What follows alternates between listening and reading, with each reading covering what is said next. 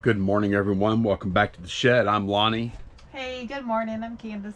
Candice working on what is that? I'm washing the Batmobile. Yeah, it's kind of cool. It's got a I think I'm gonna try new batteries. So this button, it sounds like it's kind of cutting off, huh? yeah. This one doesn't work at all. It could be batteries. Yeah, I'm gonna try new batteries, and then this one is really cool. Oh, Oh, okay. my phone, my stuff was in the way, but yeah, you get the idea. Okay. Yeah, we're gonna Pop up. Oh, and look how cool! I didn't see this yesterday. Look at the inside, all cool. Huh. Yeah. What's that thing worth, you think? If the electronics work 100%? 30. 30? No, that's it. All right. Well, Candice is working on action figure parts and action figure playset parts and stuff still. We had a bunch of these plates. This Bing and Grundle plates. Actually have sold quite a few of these Christmas plates in the same brand. And we had a bunch more plates, like, I don't know, 60 more plates. I listed these two stacks that are in the back. I listed yesterday. That's why they have these P numbers on them. Those are inventory locations. Are most of them Mother's Day?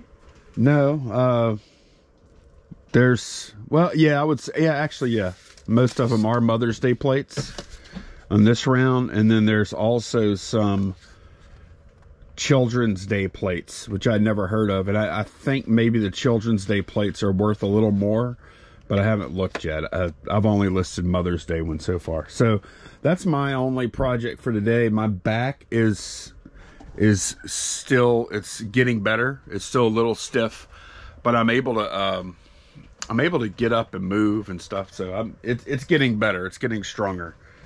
It's kind of scary how just picking up one little 20-pound thing could just knock me out of commission like that. That's a little frightening, honestly. I'm getting old.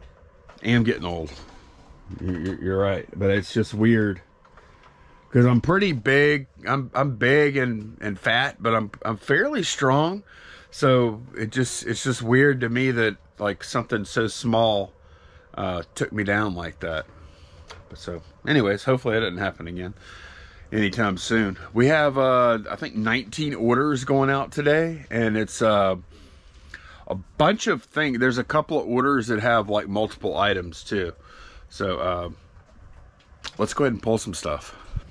Okay, first, Boba Fett drawer sold an insert, a Bandai insert,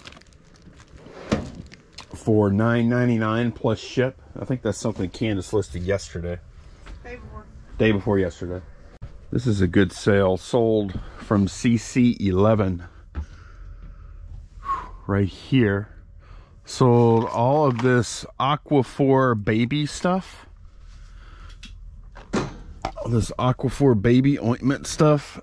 Sold all 3 lots of 2 jars each. So it's a total of 6 jars that sold for, I think, 50 something. Y'all should be able to see it on the screen. Sorry for this camera work. Yeah, these all sold for a total of $59.97 plus shipping on top. Go back here and grab one of these aprons. Can't believe how fast they're selling. I think we actually have 2 going out again today. I think we might have 1 left in stock or something. So yeah, that sold for $14.99 plus ship. Okay, on one Bravo, it sold, it says pure body lot. And there's loofahs. This must be it, right? One of these. Okay, here we go. If it's this, yeah, facial pad. Then it's got the big scrubber, and it's got the sponge. Okay, this sold for $14.99. Then on that same order, CC3 sold these 3 things in one lot These are like some kind of things you use in the shower, maybe?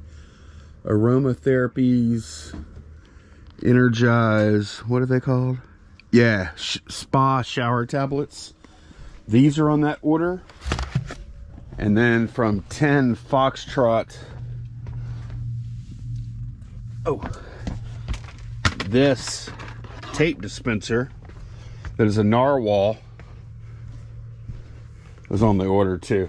This Amazing Friends narwhal tape dispenser. This sold for $8.99. So all three of these things on one order. A 5 Echo, we sold Heartland Plastics horse.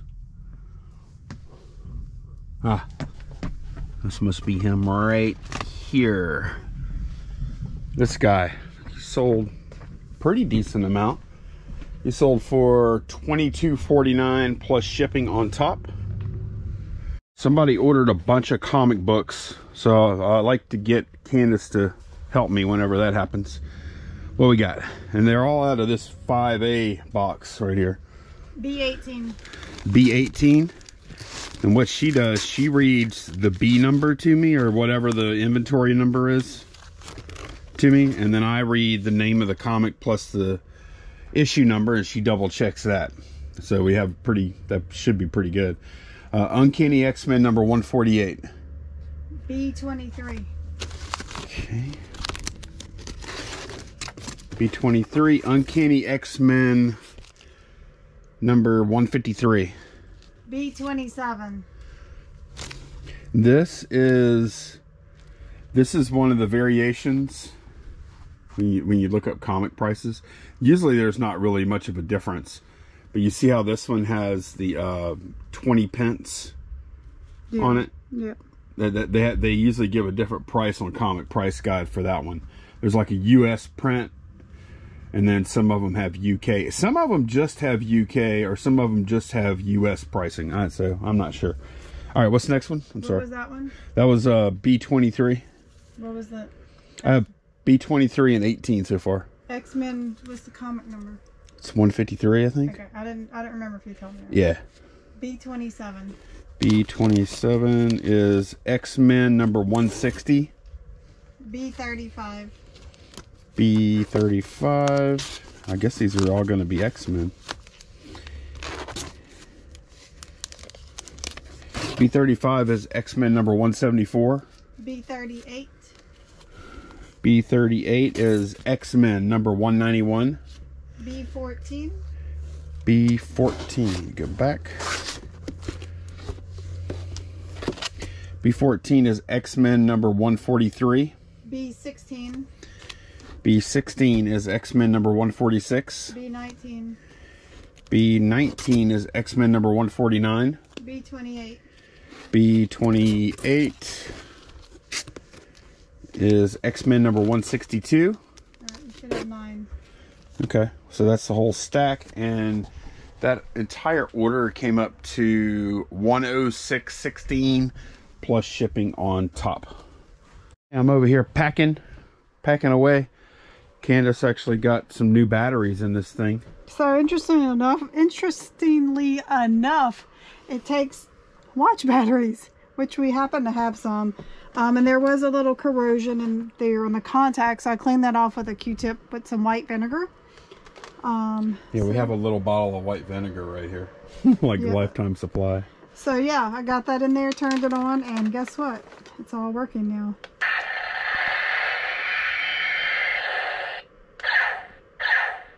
Perfect, huh? Yep. There was a little, if you look at these old batteries, I don't know if they all have it or not, one of them had a pretty good bit of corrosion on it. Yeah, you could see some on this one. Yeah. So yeah, a little cleanup helped.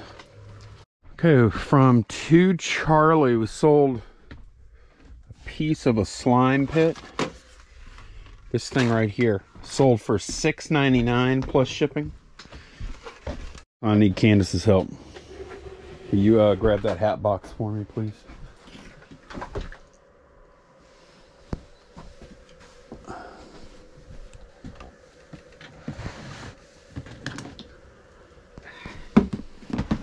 All right, we're looking for a white Saints hat. I think it's probably one of this one. Should have a 33 in it. Yeah, this hat right here sold for $31.49 plus shipping on top. I thought it was autographed for some reason. Nah. Thanks, Candice. Okay, pulling a 45. Got a few different Saints 45s that I listed all at the same time. This one sold for $8.49 plus shipping on top. I'll probably ship this in one of those comic mailers. This next one has an old label of Pop B, I think. So I have to figure out where the heck that is. I think we still have the labels. Mid B.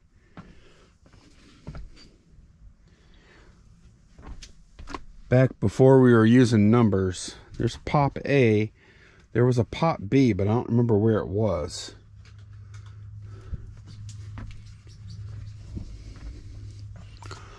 Might be on the other side.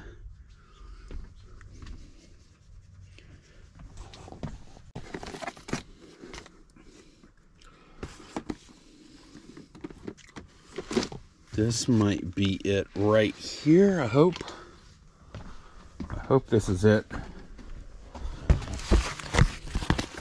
Yep, this is it. Race Fans Action 124 scale stock car. This car sold for $35 plus shipping on top. It was on a major sale. It's been listed a long time. From 10 Delta sold this Rhino guy right here with diorama stand thing. This sold for $26.99 plus shipping. Sold a Dr. Death. This guy right here sold for, no, yeah, Doctor Strange. Dr. Strange sold for $13.49 plus shipping on top. Then also from the same drawer, we sold a LJN Hulk fig for $8.99 plus ship. MU8 sold this lot of little people, square little people, sold for $9.99 plus ship. 5 Bravo, and a lot of stuff that we had already bought, but we picked up from a guy the other day. This Apple keyboard, wired keyboard, was in that stuff. Listed it, sold it within a few days. $24.99 plus ship for that. Then last thing in the smalls drawer here, sold a Machinist, right here we go, Machinist belt buckle for $25.49 plus shipping on top. So let me get this stuff packed. Okay, packages are away, and I'm about to start working on my plates again. Got them all over here. I did think of something I want to talk about real quick though. We actually had somebody buy an apron in New Orleans day before yesterday, so it didn't ship until yesterday. It got picked up like early yesterday afternoon, I think. And they had asked me, will it get here before Christmas? And of course I told them, I said, look, I'll ship it tomorrow, but I can't guarantee when it's going to get there. And I just checked for fun, and it's out for delivery. So in less than, well, probably right at 24 hours, it made it to its destination, which isn't that amazing because New Orleans isn't very far. But one thing that I've not had any of that I know of yet anyways, haven't seen the typical Christmas slowdowns that I've seen every other year. Like even like 4 or 5 years ago, I would find Priority would do okay, but then like your cheaper methods of shipment, like media mail and first class, would get really bogged down around Christmas time. I haven't seen any issues, at least, like I said, none that I know of yet. Every other year I would have known by now of several issues that I'm tracking and trying to put fires out, stall people, and all these different tactics, right? Like when the carriers were running slow. we are having zero problems. Is that been y'all's experience too? Are y'all having a lot of shipping issues this year? Because I don't really look at Facebook too much, or YouTube even for that matter, about reselling stuff. So I don't really have my ear to the ground on that. But from our perspective, it's been really good. Okay, y'all, we forgot to film a closer. How long ago was that? 4 days ago? That was the 21st. No, 23rd, I think. Today's 27th. I don't know. 4 days, yeah. I don't know. Okay. Anyway, thanks for watching. We'll see y'all again next year. Bye.